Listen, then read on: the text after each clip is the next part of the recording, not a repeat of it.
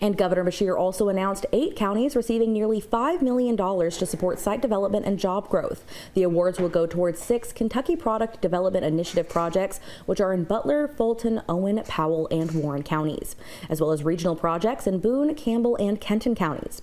For Warren County, the city of Bowling Green, on behalf of the Intermodal Transportation Authority, is seeking to extend infrastructure in the Kentucky Trans Park.